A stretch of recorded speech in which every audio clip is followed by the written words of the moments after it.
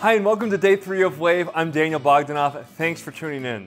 Today we're going to draw 9 winners, 3 of which will win a 1 GHz 3000T touchscreen oscilloscope like this one. But before we get there, I have 2 things. First, I have a quick favor to ask. We've added a card with a polling question. You should be able to answer it from a phone or PC in like 3 seconds. And this will help us tailor our channel and prioritize our video creation in the future.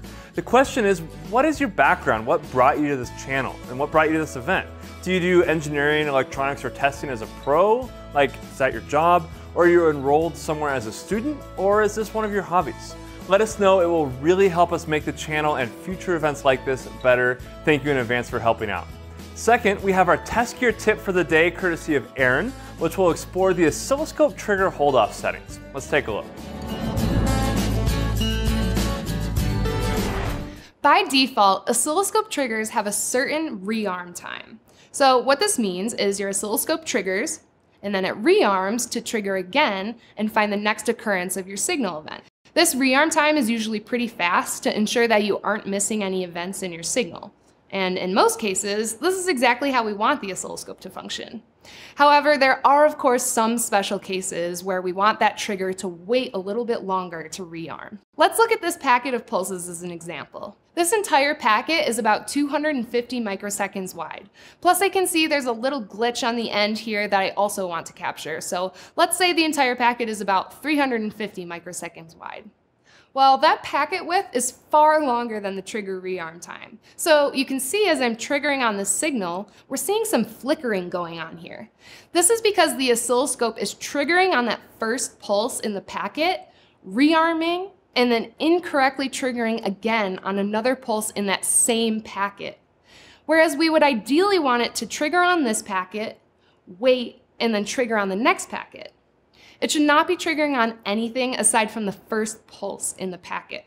So we basically want to tell the oscilloscope to wait for the entire packet to be captured and then rearm the trigger. If you go into the trigger menu, you can set a hold off time.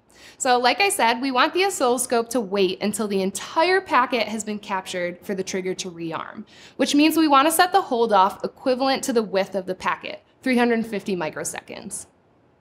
You can see now that the trigger is actually stable and we can clearly see the packet on screen.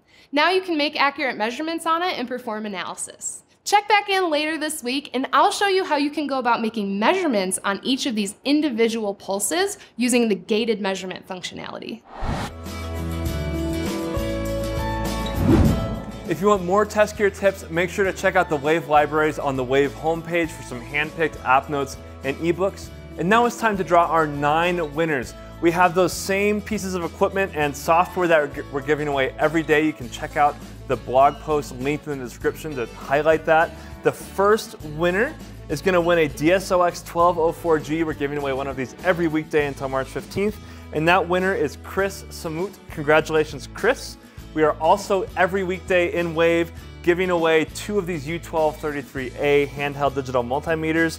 And those winners are Tommy Izzo and Alexander Strefanek. Congratulations to both of you. And then we also give away a BenchView license. That's a lifetime long license with all the software options and goodies.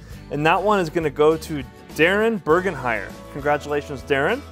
We also give away every weekday in Wave 2 probe 2-packs. Those are 200 megahertz, switchable 10-to-1 probes. Those go to Randy Cottle and Sebastian Kohler. Congratulations. And then each day in Wave, we give away some bonus prizes. Today we're giving away the 1 GHz touchscreen oscilloscope, and those go to Dian Sutotu, Matthias Padding, and Xu Long.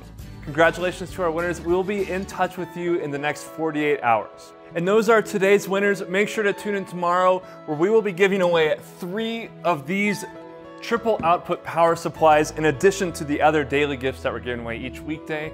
Also make sure to subscribe to the Keysight Labs YouTube channel. Check out our podcast over on the Keysight Podcast YouTube channel. And remember to get your daily entry at wavekeysight.com. I'm Daniel Bogdanoff and I'll see you tomorrow.